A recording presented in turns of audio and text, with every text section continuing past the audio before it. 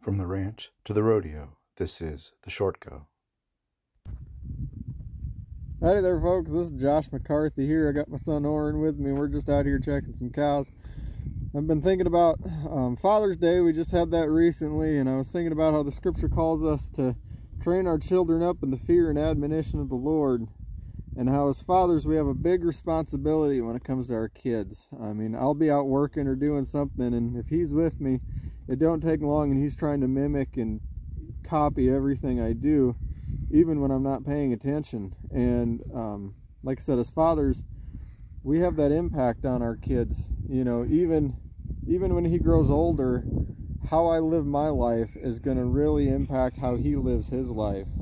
Proverbs tells us that we should train a child up in the way he should go and not depart from it. And we need to take that to heart and remember that we're the ones that are teaching and training up our children.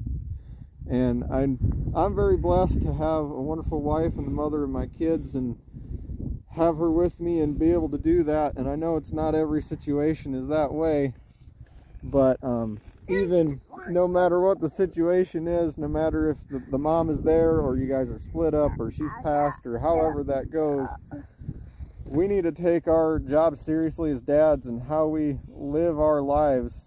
If we want our kids to become Christians, we need to be following Christ ourselves and follow his example for ourselves, and then teach that to our children.